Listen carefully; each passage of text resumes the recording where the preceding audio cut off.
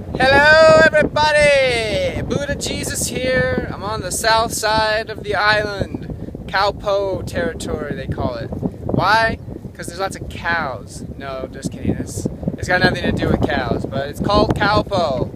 And I love this place. It's beautiful. It's so different than the other parts of the island. It's dry.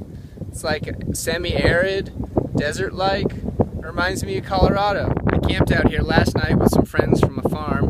Maybe it's a farm I'll go and live and spend some time working and learning on. But we'll see. Still up in the air. I know one thing though. This mountain up here, that mountain's cray. I gotta climb that thing one day. But not today. Alright guys, that's all for now. Signing off. Peace.